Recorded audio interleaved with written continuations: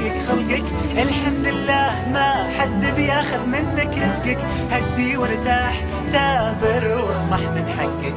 بس بلاش العين، لا لا لا ما تسوى الدنيا تضيق خلقك.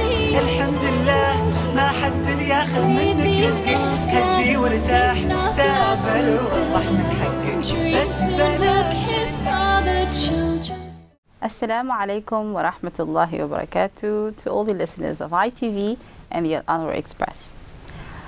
In studio today we have a very special person in our community. He's a guest to the program, and at the same time he was newly appointed as the CEO of Al-Anwar Express. Please welcome Maulana Muhammad Yusuf Abdul Rahman Pandi. Assalamu alaikum wa rahmatullahi wa barakatuh. Wa alaikum salam wa rahmatullahi wa barakatuh. MashaAllah, it's very nice to speak to Sheikh and to have Sheikh here today.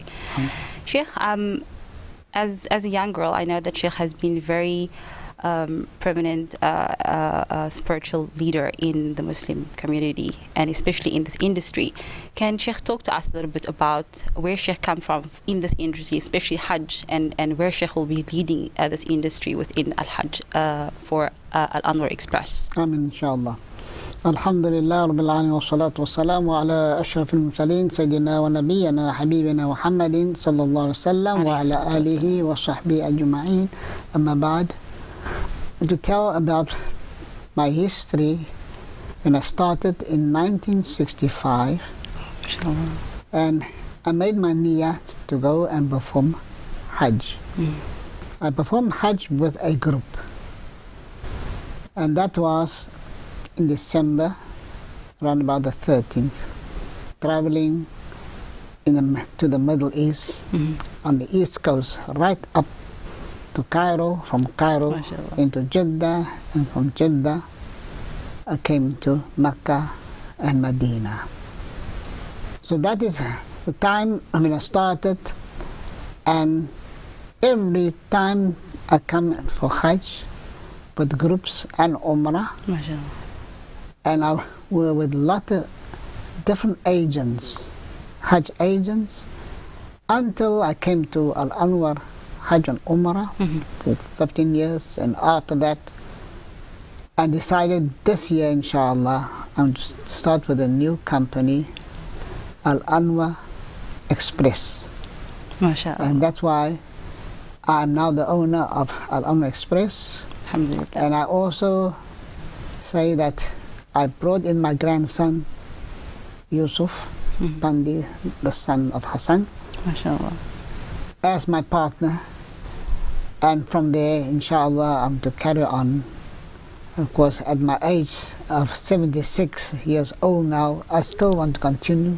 I cannot miss this opportunity every time to go and see the Baytullah, alhamdulillah.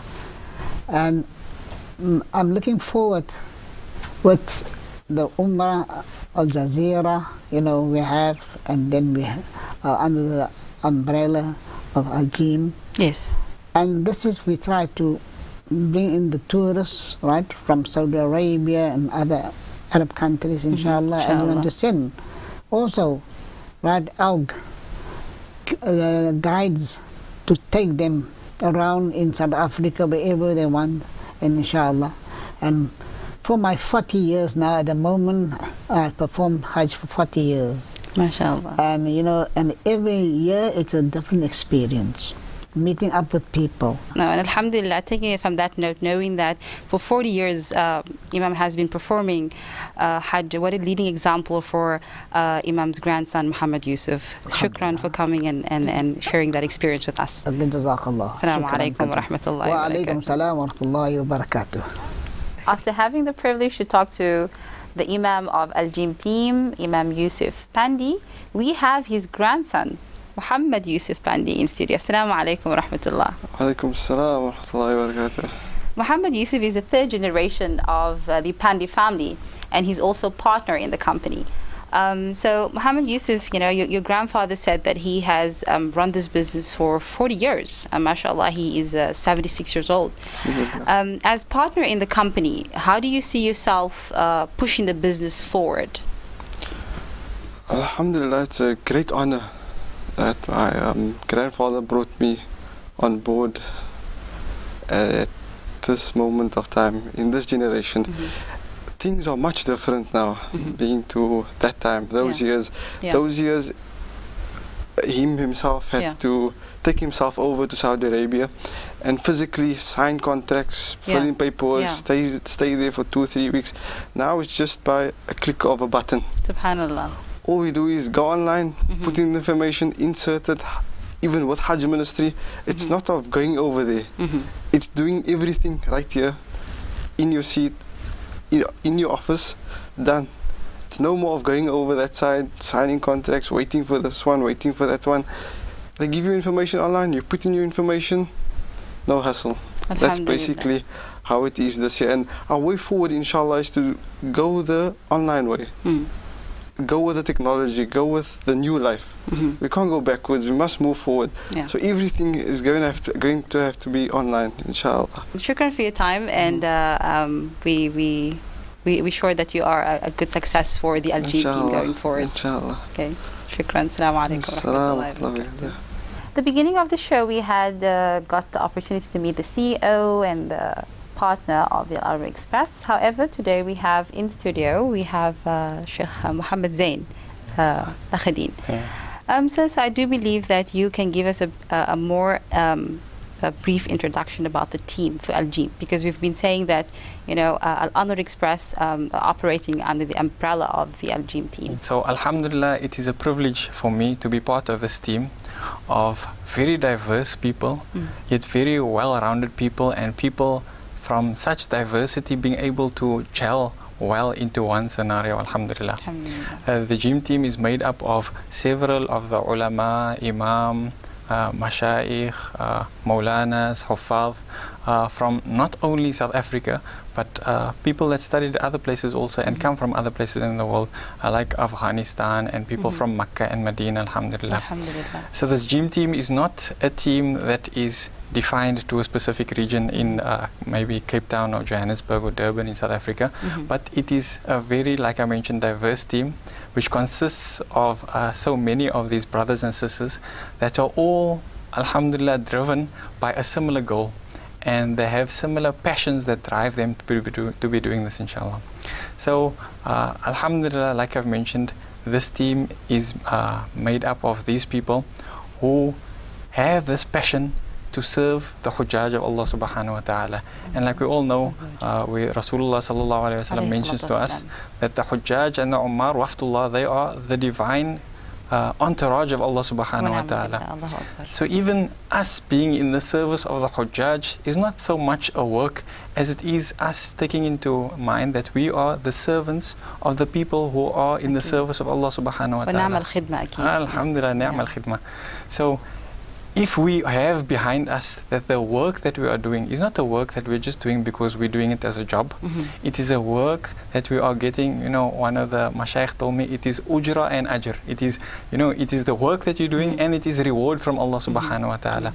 So it is because this team has a similar drive behind them, having the passion to serve the case of Allah subhanahu wa ta'ala, having this longing themselves to be in the Haramain al-Sharifain and Masjid al-Aqsa al-Mubarak. And obviously we have this drive behind it, which is doing things the Arabic way. And many of our team members have either studied in Arab countries, have Arabic backgrounds, born in Arab countries, and some of them today, some of them are actually Arab, and they're living in Makkah and they're living in Medina, alhamdulillah. Shukran for sharing us, to get to know about the team, and I'm sure now that the people know, it really will boost the intention going on this journey, alhamdulillah. Shukran, Sheikh Mohammed Zain, for your input. Assalamu alaikum wa rahmatullahi wa barakatuh.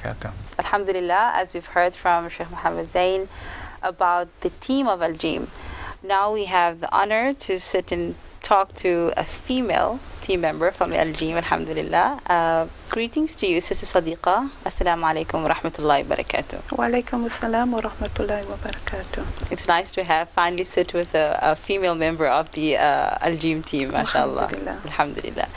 Sister Sadiqa, Sheikh, he emphasized on the Al-Jeem team and in how they gather the Hujjaj to be spiritually united for the sake of Allah subhanahu wa ta'ala. My question to you is, and I'm sure the listeners would want to know the same, is the mu'alima of the group or the spiritual guide, you are the female representative for the spiritual guide for the Hujjaj. Does the role start from only when you're landing into the kingdom in the Holy Lands, or does it start from South Africa, from Cape Town? Alhamdulillah, sir. Assalamu alaikum rahmatullahi wa barakatuh. Sister Bashira, the question you just asked me now, yes, alhamdulillah, it starts from Cape Town. Me being a consultant as well for the Al-Jeem team, you sign up people, you get used to these people. You mix with these people, you can see which people need your service from the moment they leave the shores of Cape Town. Even if you get onto the airport, you get these people panicking, how they first-time flyers maybe getting into a aircraft or whatever. There's a spiritual side also coming in. Get onto the flight, tell them what to decide, to calm them and everything. So yeah, our journey starts already from Cape Town. Alhamdulillah. How and subhanallah, once you reach the kingdom, how profound is your position with gathering up the Hujjaj spiritually into getting the things ready for the next day? Yeah, when we land in Medina, obviously today nowadays, Sister Bashira, you get more females coming in for Hajj than males. Subhanallah. So they are really dependent on you, especially the first timers. In a place called Medina, where my mission is mostly on the spiritual side. Medina is where husband and wife, they split up because each one of them go into different sections of the haram. Okay. That is where I gather all the ladies.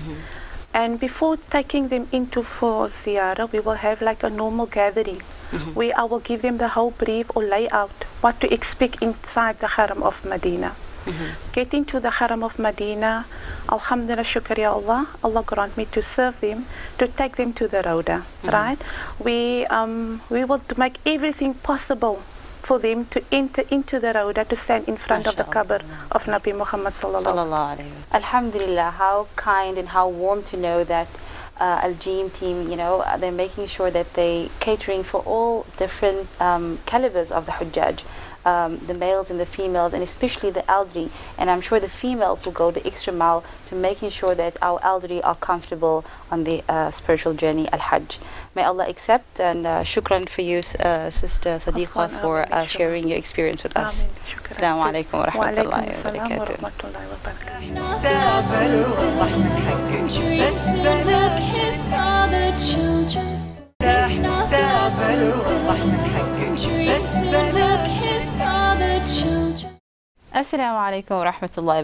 Once again, we're back to continue our show with Al-Anwar Express and the banner of the Al-Jeem team.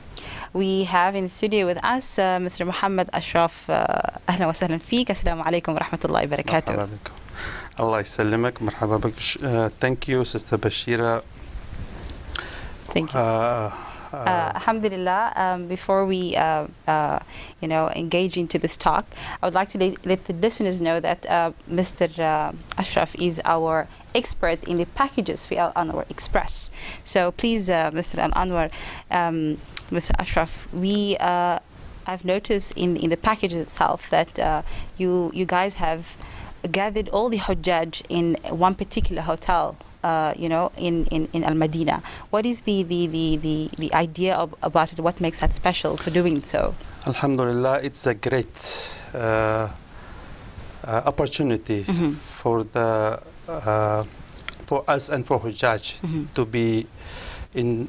Hujjaj is coming in different dates, for example, different weeks, so as we say.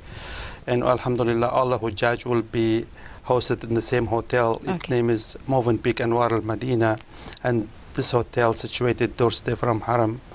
Alhamdulillah, this hotel is one of the biggest hotel in Medina Munawwara.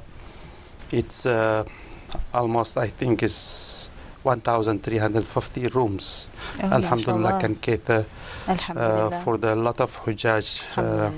And our office will be based in this hotel. And this hotel have a different floor and restaurants, a shopping center in the biggest shop in Saudi Arabia called Bin Daud, also on the ground floor based there. Alhamdulillah, this hotel is a very good standard of 5-star. Alhamdulillah, we worked out in Medina, this hotel in Mecca, various different hotel also, very good standard, and then the doorstep from Haram. For example, Dar al-Tawheed, Hilton Hotel, in Movenpick, Hajar, and Swiss Hotel, and we have obviously Ajiyat Mecca. Alhamdulillah, our package for Aqsa we have this year we bought for 7 weeks, and it is very affordable prices, you know, for the Hujjaj. Alhamdulillah, for 7 weeks, inclusive everything, it's a per person starts from 50,400. And double room obviously will be a little bit more, like 55,400, inclusive everything. And we have Dar al-Tawheed package, alhamdulillah, until 1st of Zulhijjah, until 25th of Zulhijjah, Zulqa'dah, I apologize. And this hotel also is situated on the Mataf, doorstep of Haram. Viewers, they can visit our website, alanwarexpress.co.za. They can see the prices and the hotels, and they can Google the hotels, you know, online. They can check, you know, the standard and the distance from Haram. Alhamdulillah, even we have Ajiyat Mecca package.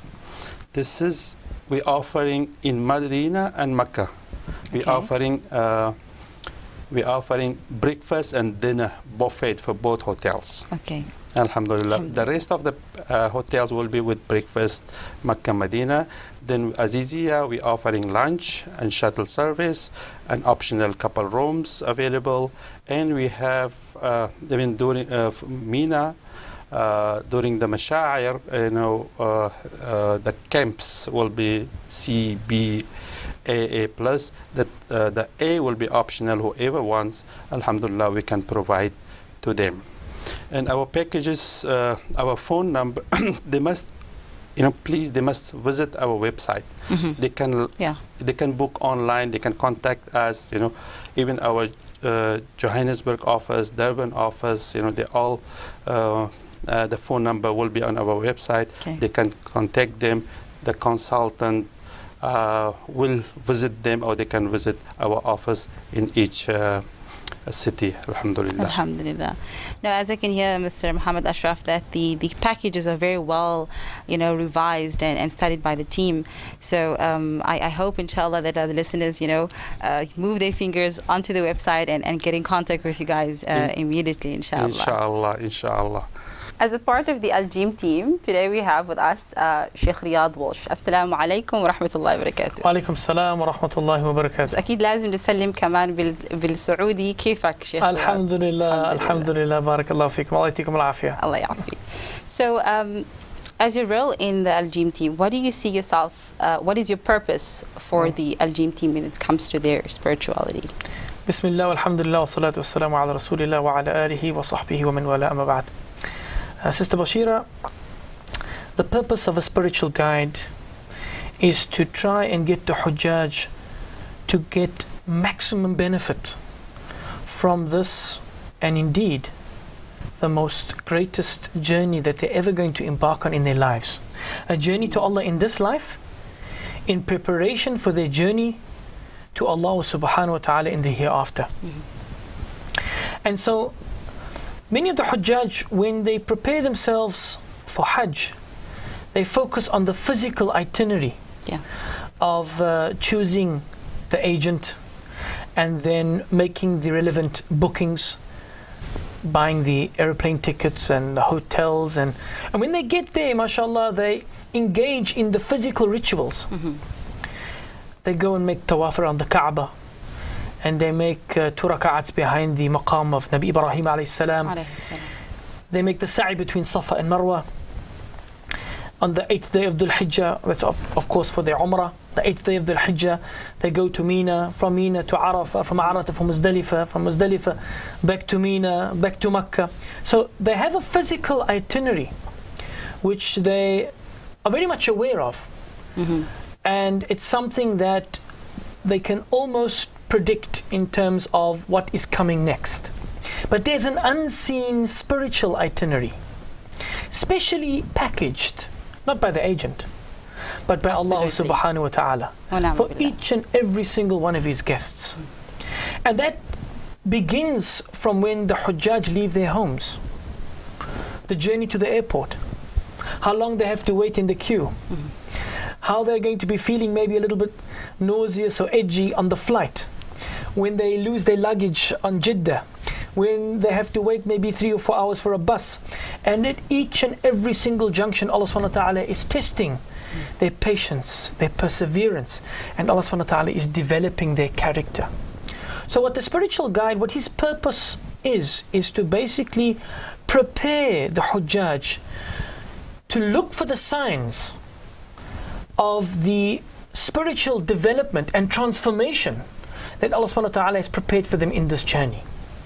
To make them aware of the fact that all of our ibadat, and especially Hajj, is all about character building. I mean, look at the verse. فَمَنْ فَرَضَ فِيهِنَّ الْحَجَّ فَلَا رَفَثَ وَلَا فُسُوقَ وَلَا جِدَالَ فِي الْحَجِّ. So if it takes on the obligation of performing pilgrimage at that particular year, then let there be no obscenity, no vulgarity, let there be no promiscuity, let there be no evil, corruption or transgression, argumentation or confrontation in that Hajj. And if you look at all of these prohibitions, they all have to do with character. So the spiritual guide needs to make the Hujjaj aware of these things, needs to motivate them.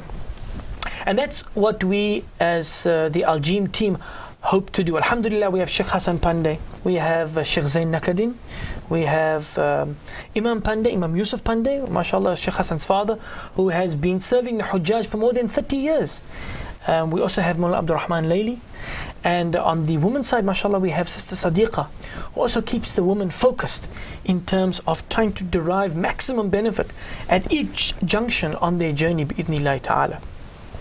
So, inshallah, the Al-Jeem team hopes to provide that spiritual guidance, bi'idhnillahi ta'ala, by the grace and mercy and guidance of Allah subhanahu wa ta'ala, whereby the Hujjaj indeed are not going to only go through the physical rituals and follow the physical itinerary of this greatest journey of their lives, but that they are going to be fully conscious and aware of their spiritual transformation, inshallah climaxing on the day of wuquf, on the plain of Arafah, when Allah subhanahu wa ta'ala is going to look down upon them and is going to brag to his angels and say, Ya malaikati unduru ila ibadi, oh my angels, look at my servants, atawni shu'atha ghubara, they have come to me dusty and disheveled, ushidukum anni qad ghafartu lahum, I take you as my witnesses that I have forgiven them all.